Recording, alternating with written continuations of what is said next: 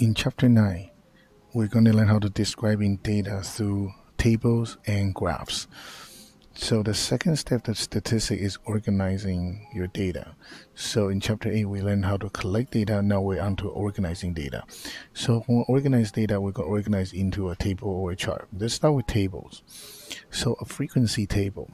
So this is how you construct frequency table. Now, if your data is categorical, here it is. All right, so we've done this before. It's called tally. Okay, so we have the blue, green, and red, and then we just say frequency means how often these occurred. So if you look at these, 1, 2, 3, 4, 5. There's 5 blues, 4 greens, 5 red. Now to find relative frequency, it means to, instead of just how many times they occur, give me a percent. So in this case, blue showed up 35.7%. Now, how do I get this number? You take your frequency divided by the total frequency. So when you add these up, there are 14 numbers. So blue is 5 out of 14. That's how we get these numbers, the relative frequency. Okay, bar graph. You guys seen bar graph before. It's just pretty much taking the frequency table and then graph the frequency with it. Blue is at 5, green is at 4, and red is at 5. A Pareto chart, it's a type of bar graph, except we put in order from the highest to the lowest. So instead of putting them in order, blue, green, and red, or blue and reds are a lot higher than green, so we're going to put them in the order of the height. That's a Pareto. Now we've seen pie chart. That's another way to do this. Now these numbers, how we get these percents, these numbers are coming from the relative frequency. So these, change these into percents, then you have what we call the pie chart. Right, now remember, when you do a pie chart, you want to try to approximate the area so where it makes sense. 35, these are all about a third of the pie. Remember, the whole thing has to be 100%. Pictogram, that's another way of displaying data. Sometimes we see this in a newspaper article, so right away we can see the managers earning a lot more than the workers. You can say double, you can say triple. I mean, it's visual, okay, but it's not very informative. We only know the manager earned more than a worker, but we can always say about twice, about 3 times. Some people might even say that. So it's hard to tell exact number, but we do just know manager works definitely have more than worker. Now, some problem with representing graphing of the data. Like, look at this graph right here. Okay, blue, red, and green should be the same size. Remember from the previous example where it's kind of hard to tell, but if you download the original notes from MyOpenMath, then you will see these labeled a little better.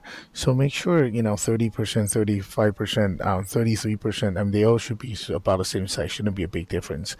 And when you add up all the percents, need to be equal to 100%. Okay, if it's not, then it's not correct. Another problem is if you look at these two charts, very deceiving. Looks like this one has a lot higher, a lot more people, or a lot more subjects, and a lot more data, which is not true. If you look at the scale, these are all up to, this number right here is actually 2,000.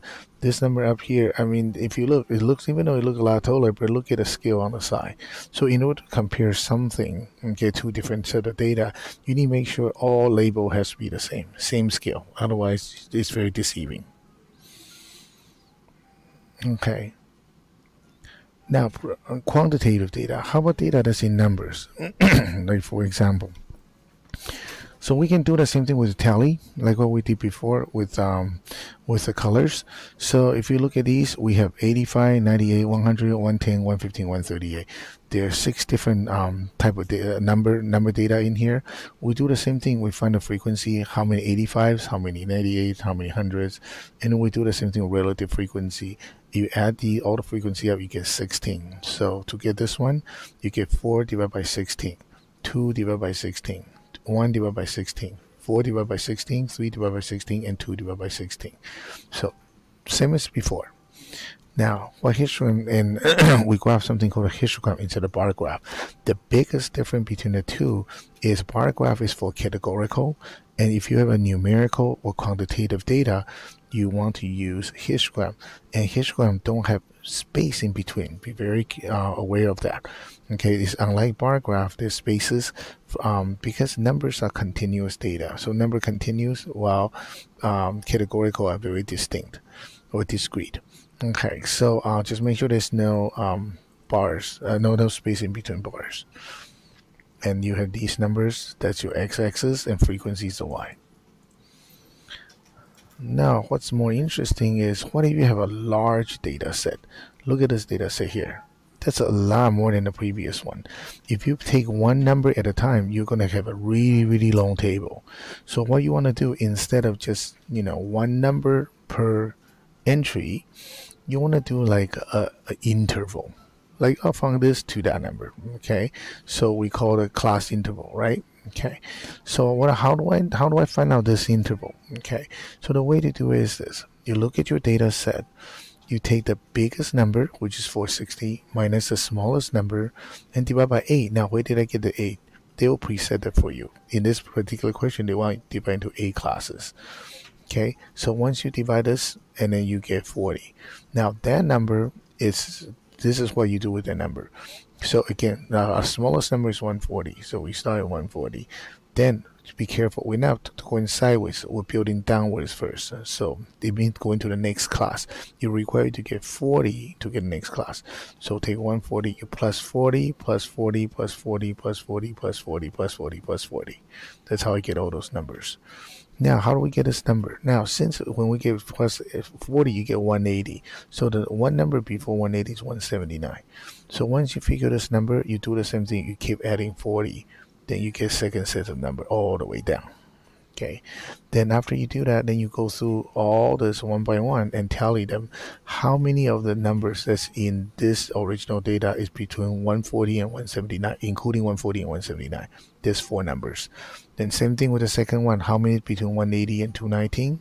Okay, including 180 and 219. Only one number is in that, and you go all the way down to frequency. Relative frequency is the same thing. You take the frequency divided by the total frequency. Okay, now midpoint is new. I'm putting a different color here.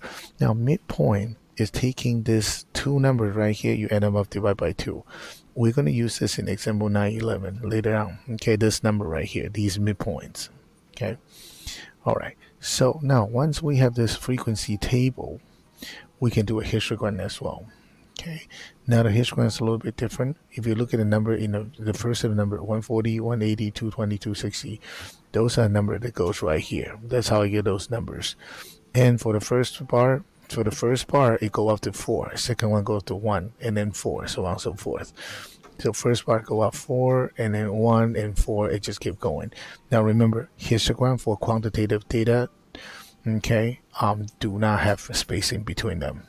Otherwise, you'll be doing a bar graph. Frequency polygon. Now, that's those numbers we find earlier. Okay, so to do something called frequency polygon, you take the midpoint, graph against the frequency. Okay, unlike histogram, you use these first set of numbers, which is called a lower class.